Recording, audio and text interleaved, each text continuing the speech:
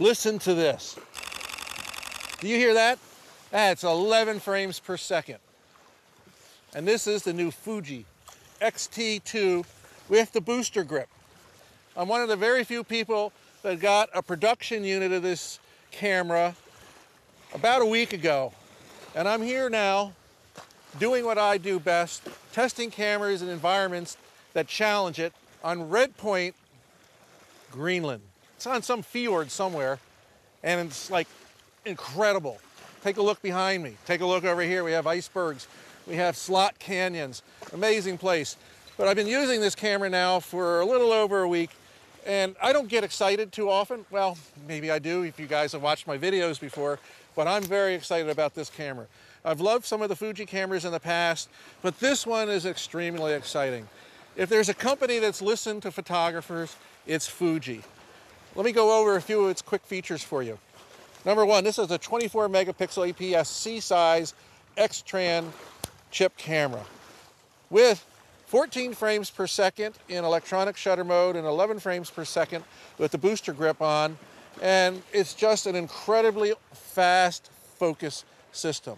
Combine the fast focus with the high frame rate, it's truly amazing. What is even more amazing now is Fuji was able to put 5 different modes of continuous autofocus tracking on this camera. And to work with that and some of the long lenses and be able to hold focus without blackout, or what I should say, very small, unnoticeable blackout in the viewfinder, is quite an achievement. Fuji has really listened to photographers.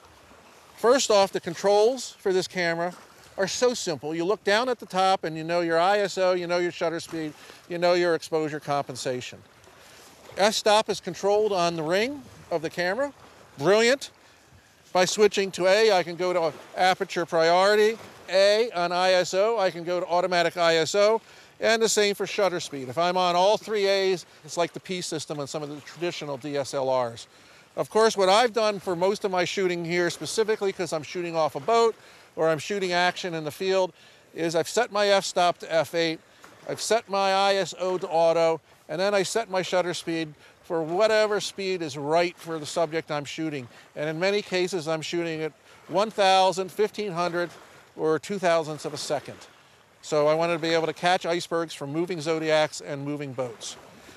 Using this camera on the rear screen is very easy. The viewfinder is super, super bright.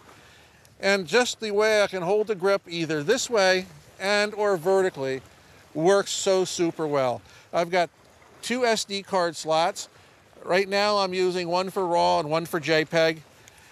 An incredibly easy menu system with a quick menu selection. The ability to have a vertical screen or tilt it out for horizontal. Bottom line is, no matter what I've thrown at this camera on this trip, it's performed.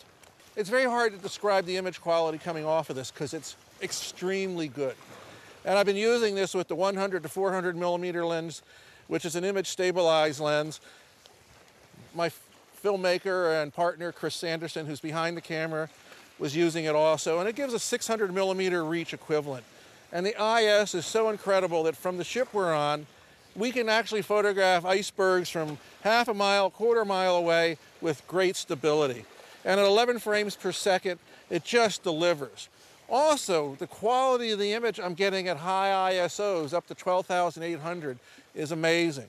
For a lot of what I've done, I have set the shutter speed to 2,000ths of a second, f8, and let the automatic ISO work its wonders, and I've had amazing photographs. You'll see them in the review and the video, but it's really, really fun. So this is a preliminary field report. I wanted to let you know how excited I am, what I'm seeing with this camera, and why it's part of my arsenal. So if you're considering it, stay tuned. We'll have more in-depth images and more in-depth review of my experience with it. But we want to get this up. It's Photokina time. Let you see what I've been doing with the Fuji X-T2 and why I'm enjoying it so much. I'm going to go back to taking some more pictures here in Greenland, and I'll see you soon on the Luminous landscape.